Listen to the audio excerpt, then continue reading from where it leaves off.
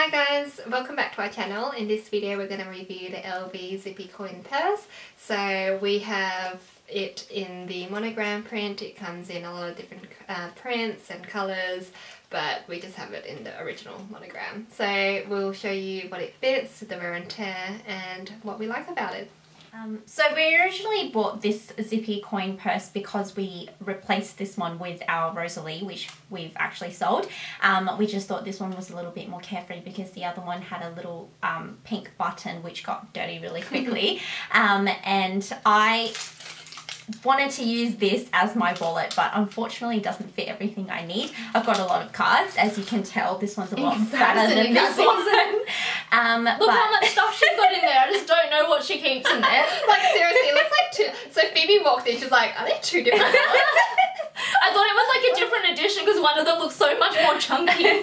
But yeah, I've got a lot of random things in here. Receipts, cards, coins.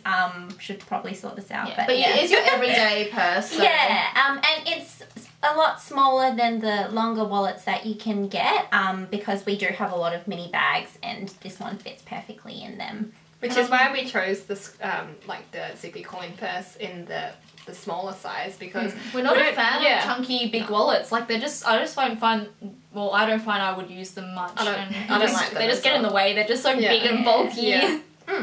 So this one's a handy one, which is why we picked this one up.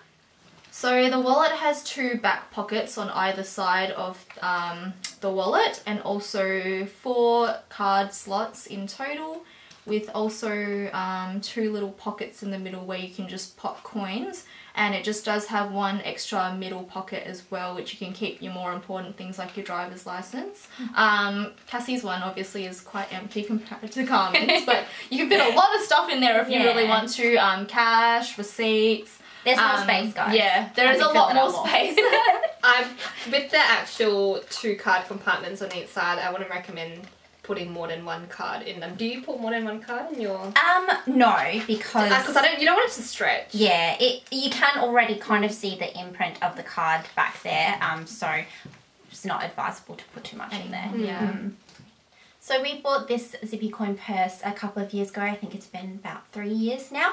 When we purchased it, it was around about $460. It's increased now to about $515 Australian. Yeah, it's held up really well. No major wear and tear apart from just a couple of scratches on and the a bit zip. of tarnishing. Yeah, slight tarnish.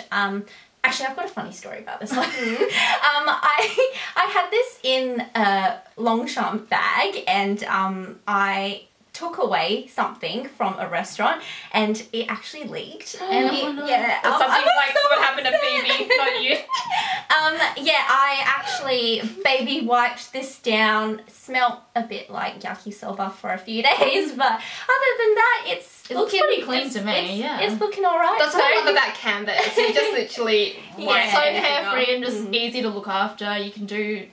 Like, you can be a bit messy with it. A little bit messy. And it's still okay. Yeah. So wear and tear, very good wear and tear. Yeah, they felt up really well. Yeah, and I reckon this would last like over 10 years or even longer. I reckon it'll last forever. It'll last you for a really long time. Yeah. I reckon. And the zipper hasn't discoloured or anything like that. So what else I really like about the zipper is it's really smooth. Like it doesn't actually get caught up. Yeah. I actually had another kind of zippy coin purse from Gucci a couple of years back.